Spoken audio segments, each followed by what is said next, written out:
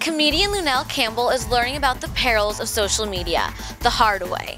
Hey guys, this is Nicolette Collegian with RumorFix.com. On Tuesday, the Borat star, who's appeared in a number of other films, sent down an Instagram from her bathroom of a freshly drawn bubble bath. With the bathtub in the foreground, Lunel didn't realize that the reflection of her naked body was captured in the mirror. Lunel took the embarrassing incident in stride.